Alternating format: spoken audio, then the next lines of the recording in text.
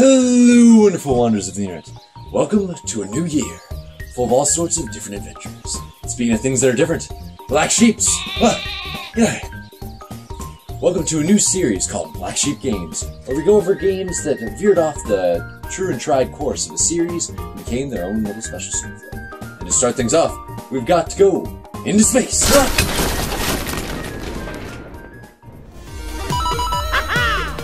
Let's go.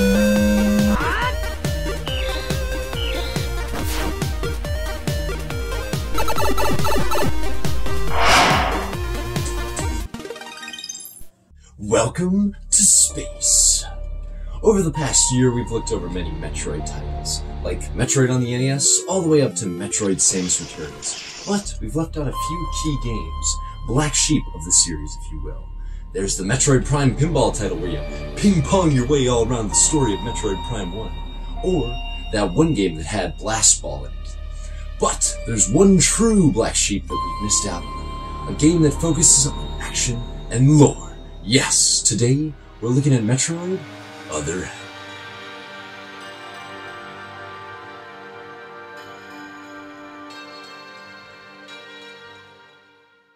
Other M came out at a weird time in the Metroid series, since Retro Studios had just wrapped up the Metroid Prime trilogy in a nice bow, and they were off doing their own monkey business. Well, Team Ninja had to take the helm on this new title, but people were unsure of what they would do. Would they stick with the Prime title's first-person shooter action-adventure? Or would they go back to the third-person 2D action-adventure? Well, it turns out they wanted to make a Metroid fusion, but not that one. And they mixed the two genres together to make an all-new 3D Metroid title, with a focus on the 2D elements, with a sprinkle of the first-person on top. So the games have beautiful new 3D graphics. Great! But how's it controlled? Well, director Sakamoto wanted to make sure the controls were simple, just like an NES controller.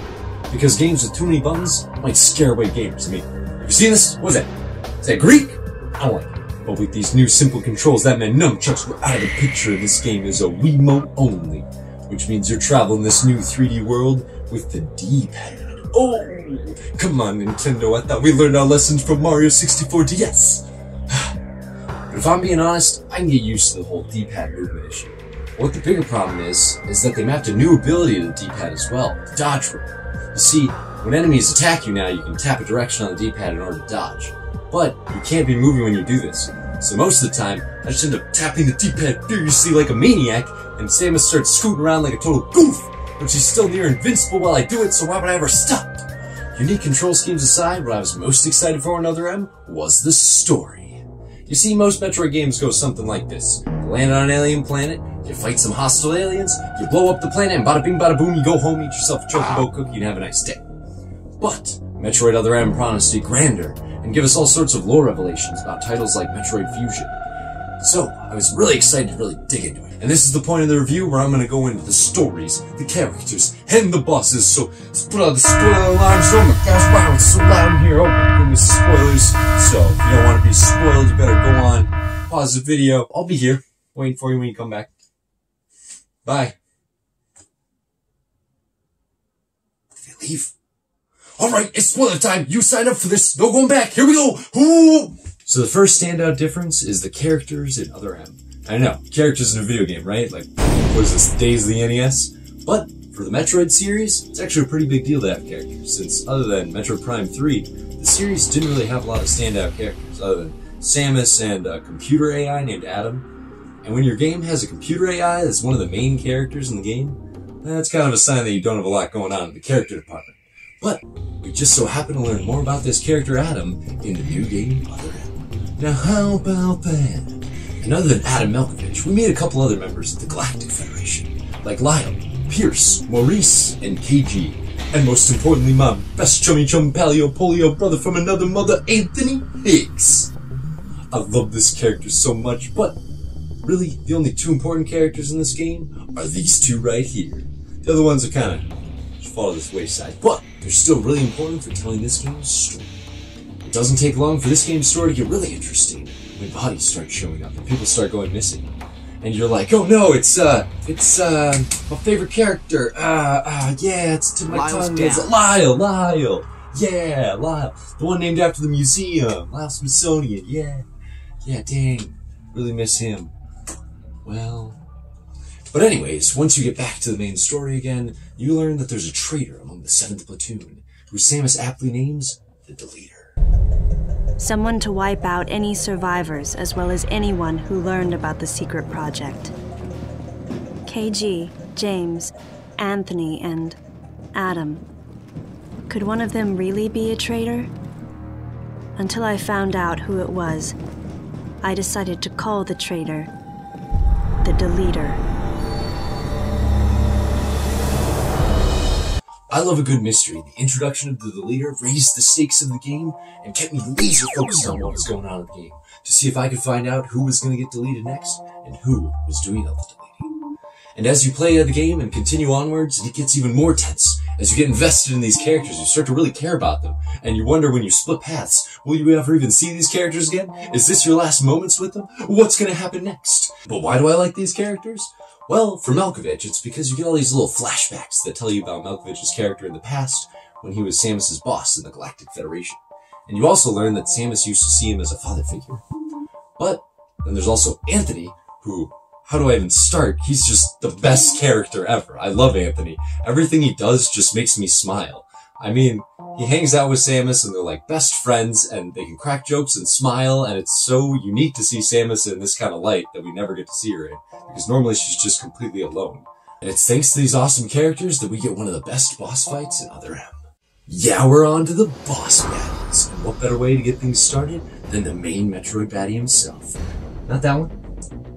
Nope, keep going. There he is, Ridley. So not only in this game do you get to meet Baby Ridley, who, let's be honest, is almost accused Baby Yoda, But you also get to fight this Ridley multiple times as he evolves to the form we truly know him as. But you won't know he's Ridley until you get to this scene. You walk into a dark corridor, and suddenly you see a laser point on your face, and you're like, it's the Deleter! He's trying to kill me! But then you look over and you're like, it's the plasma gun! Anthony's the Deleter! What? But then he yells at you and says, so you get out of the way, and suddenly you hear that evil screech, and you know it's go time. And then bang! Ridley slams into the platform. Samus realizes who she's up against. She gets all traumatized and she remembers that Ridley killed her parents right in front of her. And she starts freaking out, and Ridley slams her into a wall, but then my boy Anthony comes out with the laser gun and goes and saves Samus, and she lands back on the platform, and Anthony starts going toe-to-toe with Ridley, but then bam! Anthony falls down into the lava, and the battle begins.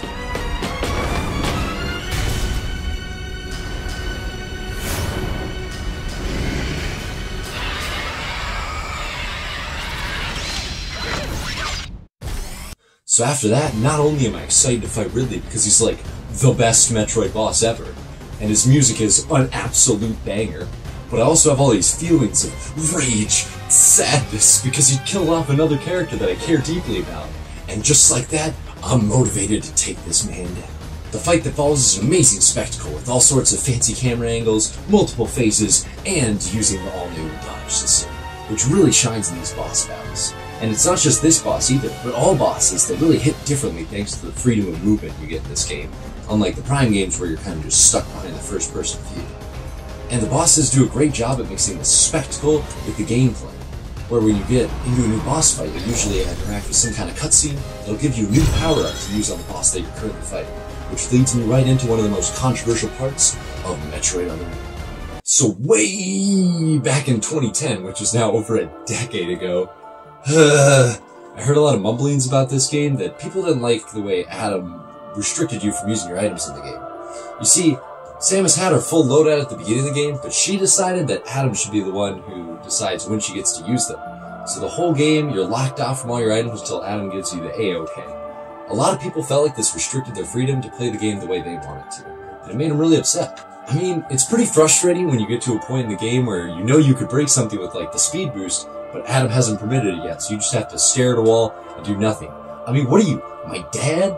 But aside from a couple instances like that, it's really not as bad as it sounds, because most of these power-ups are integrated into action set pieces or bosses. So you'll be going along playing the game and then BAM!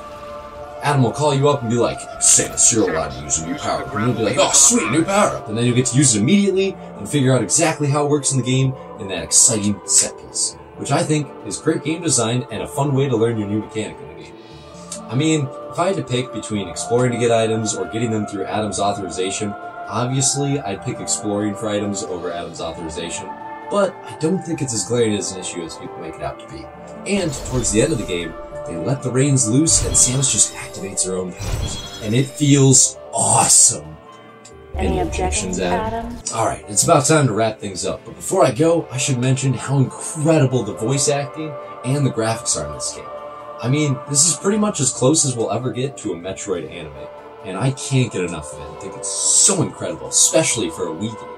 And I can't wait to see how much everything is improved by the time we get to Metroid Prime 4 on Switch, considering they did this on just the Wii.